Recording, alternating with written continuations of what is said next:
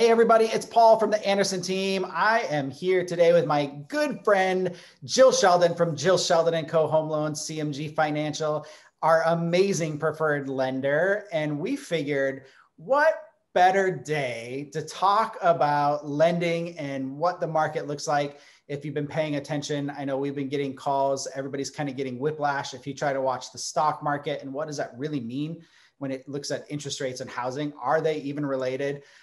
Do they have any correlation? So I wanted to bring Jill on to give us her July predictions for the rest of the year, since she knows all.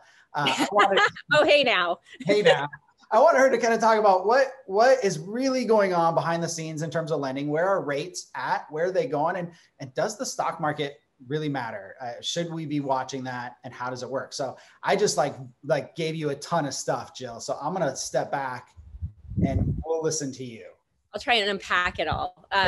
One thing at a time.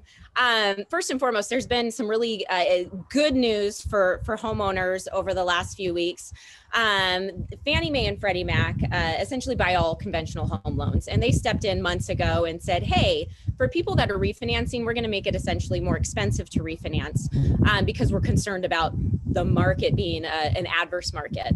There's a lot of opinion on whether or not that was the case, but regardless, they essentially tell everybody how they're going to walk and perform in the loan world. So we all had to follow suit. Anyhow, they have officially taken that away as of August 1st. So that adverse market fee essentially was a half a point to the discount point. So it wasn't directly on the interest rate, but what that means for people to refinance now is a tremendous win, because they basically just set the refinance rates back to what purchase rates are. So that's no longer on there. And that's a tremendous amount. Like if you're looking at a $350,000 loan, that's a $1,700 cost savings, just right off the bat. So that was something that was very welcome to all of us in the industry, that we are very happy that the homeowners now have a big win there. Secondary to that is, interest rates. Where are they going? How are they set? How are they affected by the stock market? And essentially, when the stock market is in a free fall and it's having difficulties, mortgage rates get better. They get lower because people that they're having the fear of investing in different stock securities, they move over to the bond market, which is what the 30-year fixed is tied to. So it's kind of a unique perspective as a homeowner, where if you want lower rates, the economy needs to be more uncertain. So it just kind of tells you, strike while the iron is hot. Rates are absolutely great right now. You're looking, just depending on, where your credit score is and down payment, they're still at historic lows. You can still get in the twos, which is absolutely phenomenal. One thing though that I really caution everybody is to do your homework when you are out, looking at different interest rates, because they're not created equal. If you think about everybody's traveling this summer, right? We are all getting back into exploring the world. And, when you're looking at hotels, right, you might find a special where it's $199 for this amazing hotel room. And you're like, yes, sign me up. You get there and you're at the front desk and they're like, oh, but on top of the $199, there is a resort fee for $50 a day, a parking fee of $29, and you have to pay for Wi-Fi. When you're like, well, my $199 just didn't become as attractive. I should have locked in the $225 all inclusive. Right. Mortgage rates can be a little bit similar to that, so I just, caution everyone, get everything in writing, get a full breakdown of the fees, because an interest rate, anyone can quote an interest rate, right?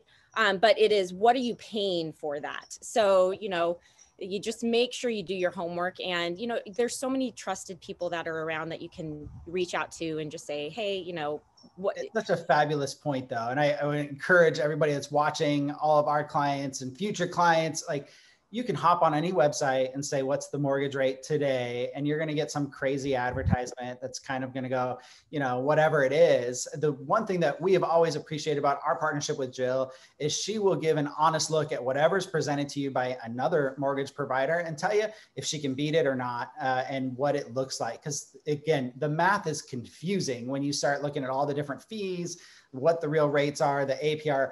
all the craziness. If you didn't like high school math or college math, just leave it to Jill. Let her help you out. Let her figure it out. So here's my other question for you, Jill, because obviously I think with people are trying to figure out, what do I do? Is it still a good time to buy? Obviously interest rates are great.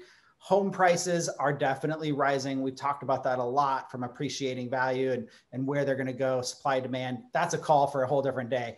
But with the Feds talking about their interest rate predictions, what do you think? Where do you think interest rates are going to go in the rest of this year and into next year? Obviously, if we haven't learned anything as a society in the last 18 months, it's anything's possible. But based off of that, what do you think? Yeah, absolutely. They, knock on wood, should stay fairly stable for the near time in the future. They will absolutely go up.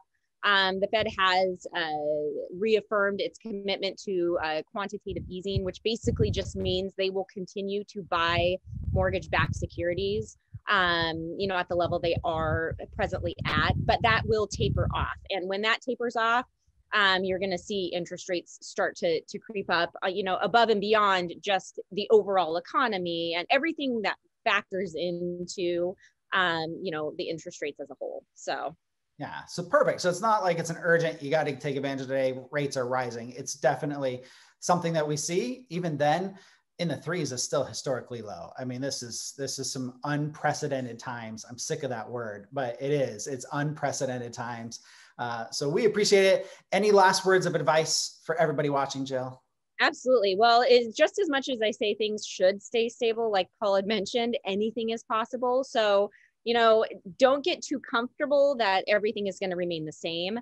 If you are looking at buying and the numbers shake out and the payment makes sense, maybe you're paying the same amount that you would for rent, make that step, because, God forbid the market changes and the rates go up. Even if the house prices stay the same, you're going to be paying more for that same house because you waited. So same goes for refinancing too. If you find something that you're happy with and it means a sizable, improvement for your family, don't, not that you don't have to listen to me, but we all naturally want to hit the bottom of the bottom, right?